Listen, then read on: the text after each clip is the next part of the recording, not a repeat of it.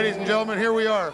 And my friend Hugo Savinovich is finally going to be in a wrestling match right here on this video cassette. This is El Profe, the wrestling manager in Puerto Rico, and they got in a confrontation, Hugo Savinovich and El Profe, about who was the bigger chicken. And I'll tell you what this match is, ladies and gentlemen. This is a match where the loser gets painted yellow with yellow paint. This match took place in Maya West, Puerto Rico. Right, Hugo? Yes, it was, but it wasn't because who wanted to find out who was the biggest chicken. It was a matter of he kept insulting me, daring me, just doing some awful things, and finally had to put my wrestling tights on, and he always called me a coward, yellow, and I said, okay, let's go to the ring, and the counter was signed. The loser was to be painted yellow, and this is where it's happening in Sports Palace in Maya West. I'll tell you one thing, Hugo Savinovich, I'll give you credit. I knew you when you were a professional wrestler, and you were a good professional wrestler, but you got to admit, you had been behind the mic for a few years before this match took place. There had to be some doubts crossing your mind. Yes, there was plenty of doubts, but all the wrestlers from the Justice Army, including Carlos Colon, they really coached me through those hard times training, and I had a lot of confidence, and I didn't really care if I won or lost in this match.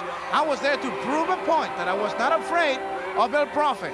Well, I'll tell you something, Hugo Savinovich. You walk out of the dressing room there with Castillo Sr. as your manager, and I'm noticing you look pretty good, you put pretty shape there. A little bit better than you do now. You let yourself go after this match, didn't you? Well, you know, it's hard to be out of the profession and especially producing programs, but for this confrontation, they kept me up in the morning, jogging, running, and hitting the weights, and then all the training inside the ring, and I don't know what was worse, the training or the match, because it was awful.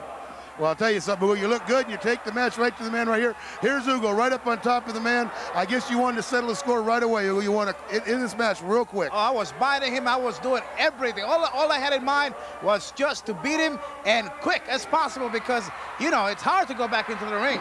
That's right. There you are. Hugo, that was a nice Irish whip into a turnbuckle. You've definitely got problem on the defensive because I don't think he expected you to look this good and be wrestling this good coming back after your layoff. Now here I got my headband and I got it wrapped around the throat, keeping it away from the referee.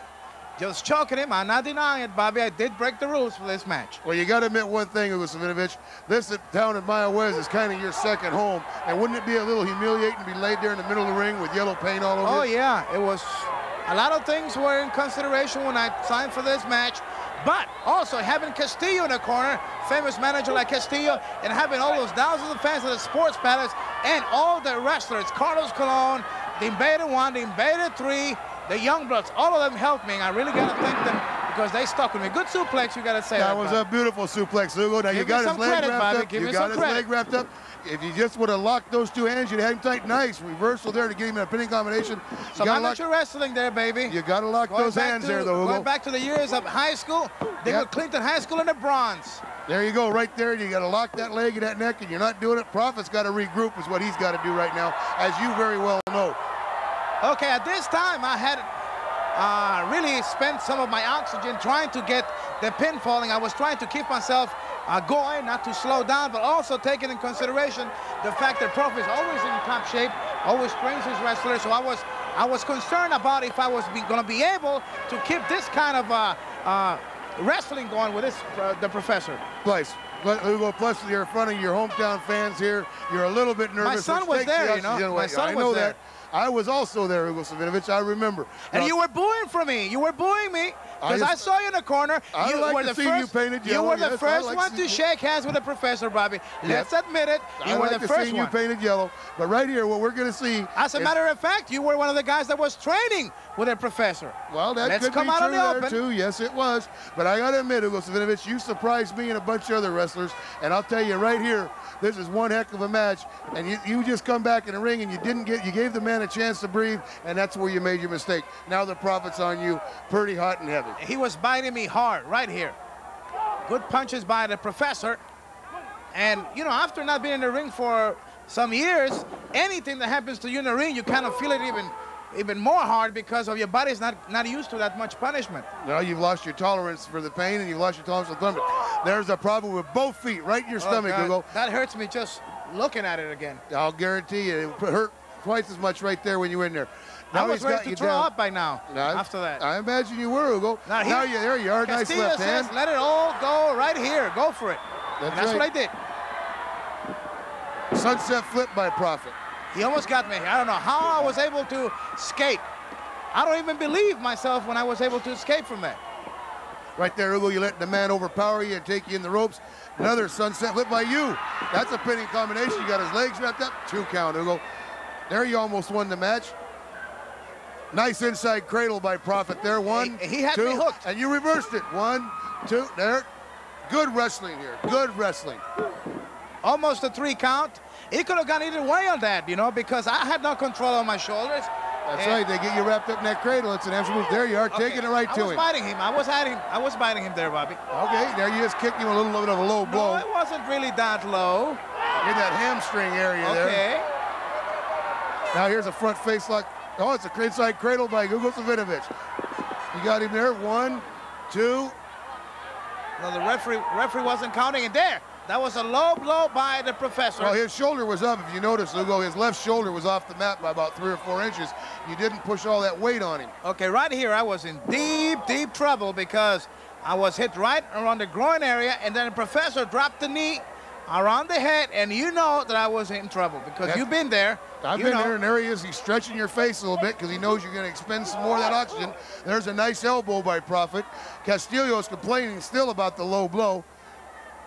I'll tell you, the Profe is taking it to you pretty good. I'll tell you that right now. That's a good move. We'll get him on the ropes so you can get him off you a little bit. I was holding on for survival, Bobby.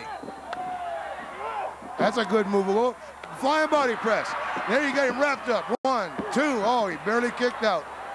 He busted your mouth open there, didn't he? Yeah, I thought I had him. I thought I had him on that, but sometimes. Oh, looks like he's going for a pile driver. I was holding on. Looks like he's going for a pile driver. I was holding on.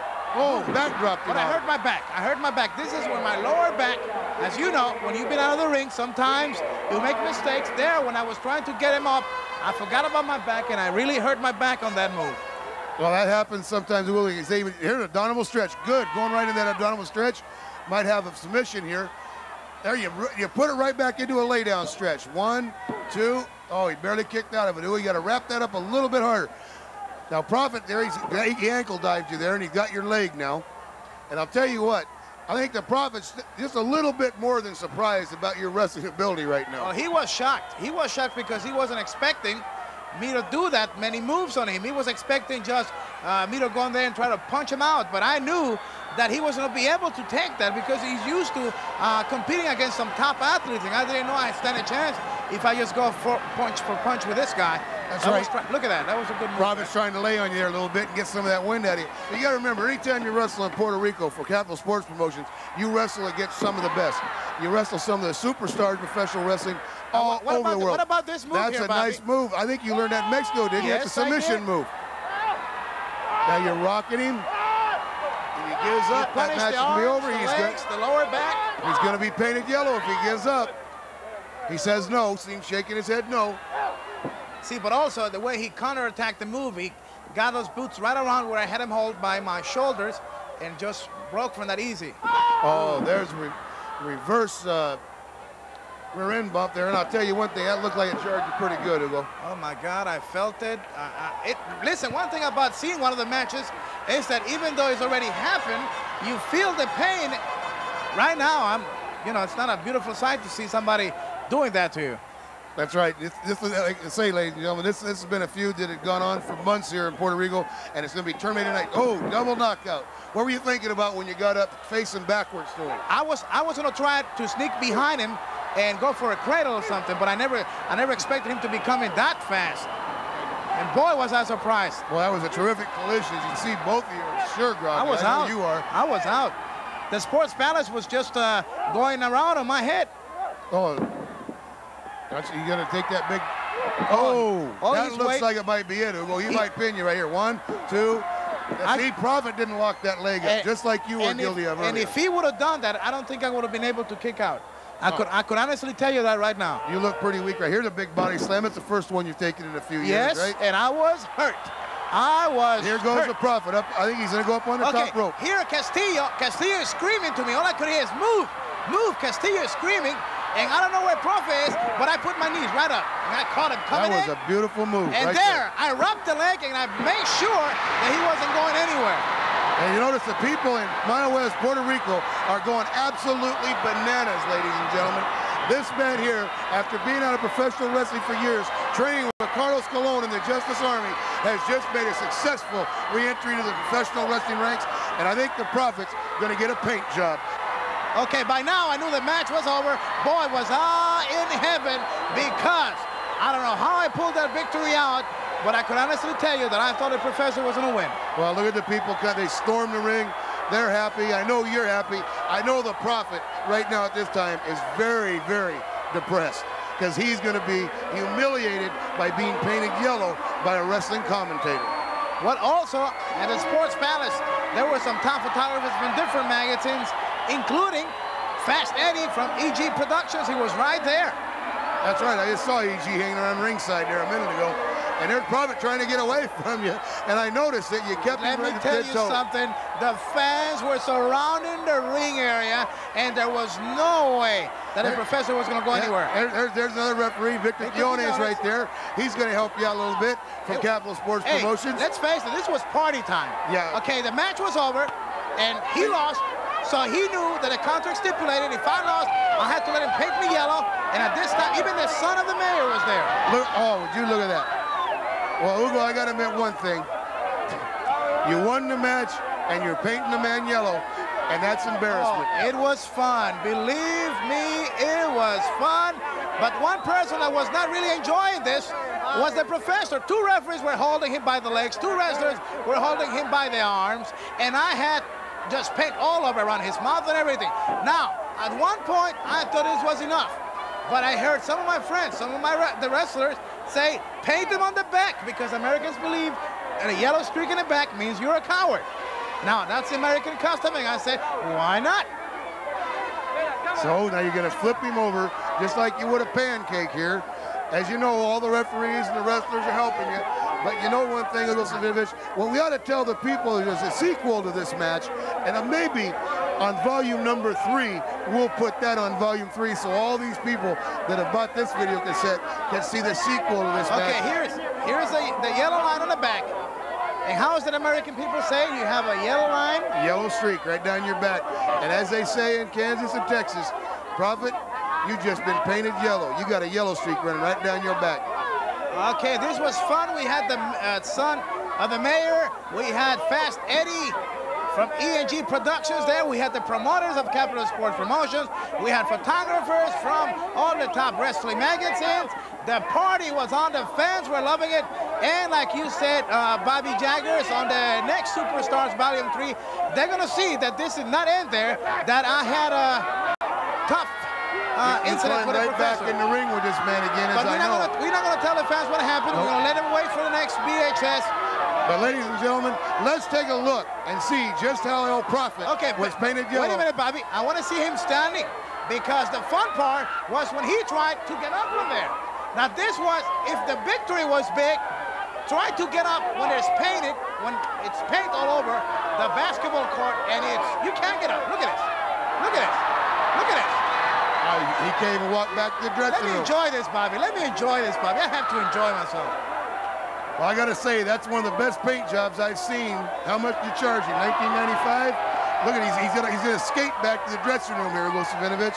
Well, let's just take a look, ladies and gentlemen, and just see how this man was painted yellow when Hugo Savinovich pulled his knees up and pinned him. 1, 2, 3, right in the middle of the ring in Mayaguez, Puerto Rico.